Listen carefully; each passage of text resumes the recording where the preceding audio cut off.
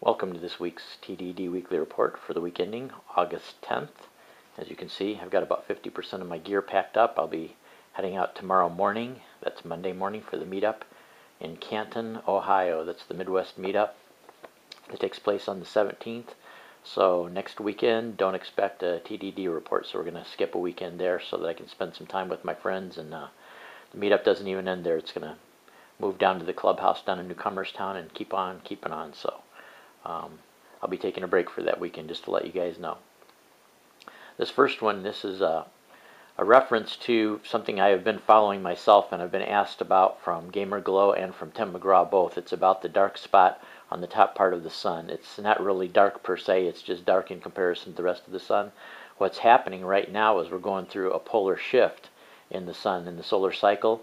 But one thing unusual about this, two things unusual actually. The fact that the North Pole has already started switching and the rest of the south, the central and south part hasn't quite caught up yet. Not super unusual, but the other part that is very unusual is the fact that there is very little sunspot activity, and the scientists are kind of thinking that this may be something similar to what happened back in 1850 when we had a Maunder minimum and there was like they call it the Little Ice Age. If you want to look that up in Wikipedia about the Little Ice Age, we've had a few of those actually, according to reports.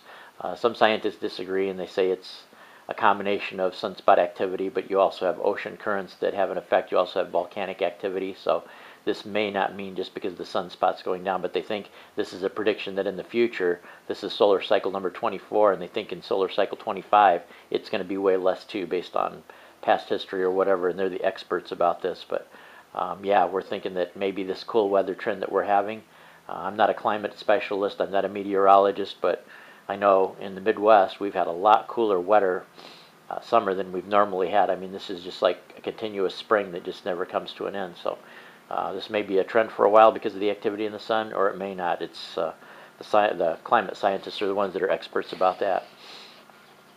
This next one was sent to me by NT8 via, let me get this right, 103M95G. If you are a moto vlogger, you probably already know this, but if not, and you're into action cams, which a lot of us use, even non-moto vloggers use action cams a lot. One of the big players in the business, it seems like, has gone down. Contour has shuttered the doors, and as of last week when the employees showed up for work, the doors were locked, so this was kind of fast and unexpected. Unconfirmed rumors say they still could reopen if they find the right kind of buyer, but I think in that kind of case the time is rather limited if nobody steps forward in the next few weeks. The only other possibility I see for Contour ever going back is maybe one of the smaller players that wants to kind of step up, like Midland seems to be making action cams. Maybe in the future they may just buy the name and it'll be kind of like Polaroid and a lot of other brand names that it'll go on a camera, but it will not be really related to Contour. Kind of sad to see it because I always thought Contour cameras were a pretty decent player. I mean, they've had their faults too, but so has Drift, so has GoPro. I mean, all of these action cameras, either in the firmware or the camera or the hardware or something, they've all had glitches along the way. That's what happens when you're cutting edge. So kind of sad to see Contour go, and I wish they would stick around because I do like the competition. And I'll admit I'm a fanboy of GoPro cameras because they fit what I like to do, but I always want to see other players in the competition just to keep the other ones honest. And this next one, this was, it's kind of interesting how if you get contracts in the mail for stuff, this is kind of a little bit amusing. All of us get these contracts in the mail for credit card, and it's like page after page, and I don't know about you guys, but I've never read one all the way from top to bottom and all the fine print and everything like that. And I think really to get you on the hook, they kind of count on doing that. Well, this guy, let me get his name right here. His name is Dmitry Agarkov. He actually bothered to read through the contract, crossed out parts, changed parts, rewritten the contract, scanned it, sent it into the bank under his terms, and his terms were 0% interest, no late fees, and unlimited credit.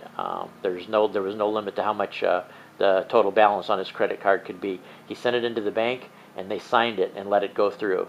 Well, it took him a couple of years to catch on to this, and they canceled his credit card, and then they took him to court for about $1,300 and something of fraud, and the judge said, no excuse. You can't pull that stuff like you do with people saying, oh, you didn't read the contract. You guys didn't read the contract?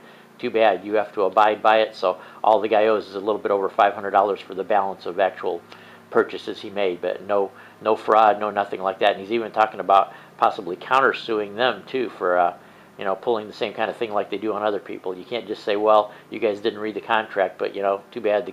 What's good for the goose is good for the gander. So believe it or not, I actually did that one time. A lawyer presented me with a paper that had some financial stipulations in it, and I crossed parts of it out and rewrote my own parts, sent it back, and they accepted it, rewrote it, sent it back to me. So realize anytime you do contract business or something like that, it's an offer and it's a two-way street. You're not subject to have to. Now realize they always have the ability, if they don't like how you've rewritten it, they could turn the contract down, but it's just the same on your side too. If you don't like how the contract's presented to you, you can always refuse to sign it or turn it down. So just remember, everything in life is negotiable.